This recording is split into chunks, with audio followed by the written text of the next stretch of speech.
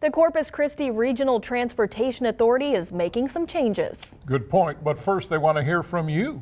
And now we're going to hear from Myra Cordova about what this is all about.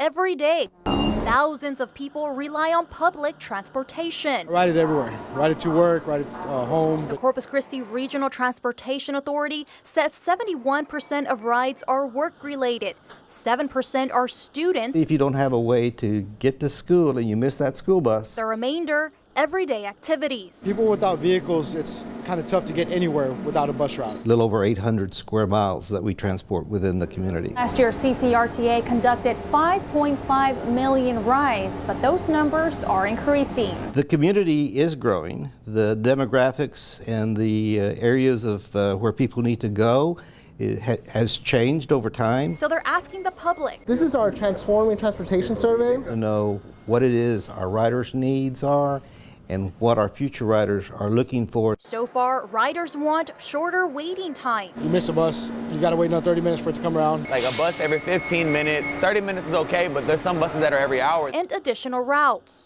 To other places in Corpus Christi. Depending on the data, there'll be survey after survey. CEO Jorge Cruzaedo says they'll add new routes, expand their express service. Get them to work without stops. Also considering an on-cost service. Scheduling a pickup at designated areas and then get you to the bus routes. Helping the growing community. If you have a doctor's appointment, if you have work, arrive on time.